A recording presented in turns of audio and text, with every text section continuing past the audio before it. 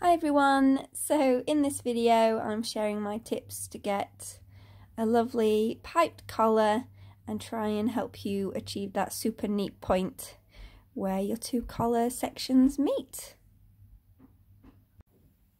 So on the right side of my facing I've marked the seam allowance up to pretty much where the piping is going to end. And I do this with my Clover water-soluble pencil. I absolutely love these. Can't rate them highly enough. They wash out so easily, either with just a bit of water from your iron or after when they've been in the wash. And then on the back, I've marked the centre front and the end. This is the point where the collars meet. So this is the end of your piping. Two crucial points. So as you can see, your bias binding has a stitch line from where they assembled it. That's very handy because that can help with the positioning. And you're going to just quickly pin in place, matching up the blue. And then what you do to get around the corners, you can see I snipped in ever so slightly, but not going through that stitching line to help you get around the corner. Then you're going to pin all this in place and machine base that on your machine. So you do that using your zipper foot. So obviously the ridge will run alongside the cord. You've got to try and get as nice and close. Don't worry about getting too close because really this is just the first step to hold it in place, and then you will go back on your machine and secure it. So I start stitching just past that point we marked with a basting stitch. And I leave this top edge free so that I can move this wherever I need to get the best fit when the collar is fully in place. And you can see it's nicely quite close to the cord, not like perfect, but close enough for the next step. Okay, so this is the most difficult bit to show, but essentially we've made a facing and shirt sandwich. You remember I left the little tail end free. This is my pajama shirt with the collar already in place, and so you can see this is the seam allowance stitching line. So that's going to be actually really helpful to use in this next step. And what you're going to do is you're going to use that to figure out if your bias binding is going to line up nicely. So sort of use that stitching line and the stitching line on your bias to work out where that needs to be. Hold that in the right place, but twist the end so it gets out of the way of the seam allowance, because you don't want that peaking more than it should do. So what you've got is this little bit, it's only a small amount I know, where it is going in the right direction and then you veer it off, and that will help when you stitch across the seam allowance up here. It will then make a neat point. So I opened up my collar from the other side, the one I'd already done, so I could show you a bit better.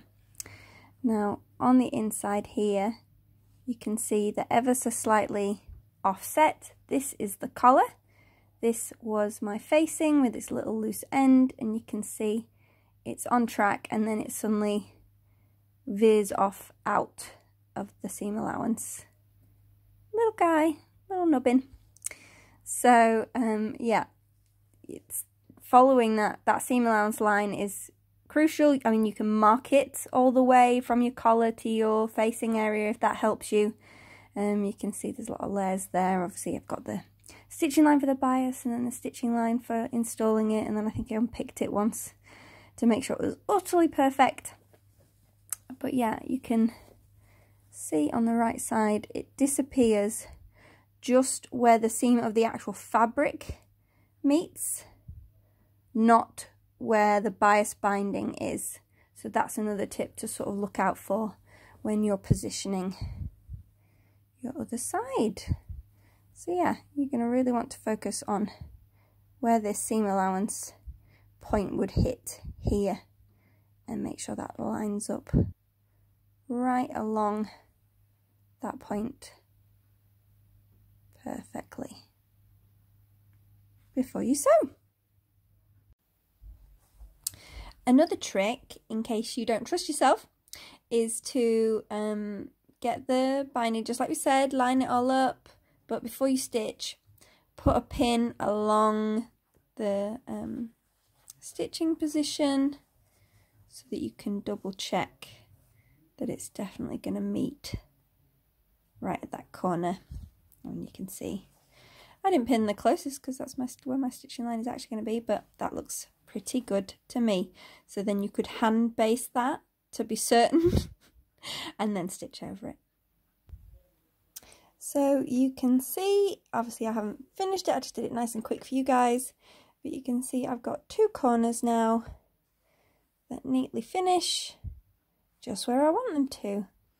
And I guess other tips I can give you is you want to make sure you trim and grade this down really nicely to get a smooth curve. You can move your needle ever so slightly over to get as close to the bias binding as you want. I usually go over by like 1 or 2 millimeters compared to where I originally stitched it, just to get nice and close. And if for any reason you can see, I don't know if we can see it here, there's maybe a tiny bit of the original bias binding stitch line, so hard to see, one of the benefits of black. You can unpick those because the bias binding isn't going to unravel or, you know, come to any harm, because your lovely shirt is holding it in place, so you could unpick those if they really bothered you. I hope these tips have helped you make your Carolyn pyjamas. If you've recently finished them, why not tag me in your posts so I can see what you've made.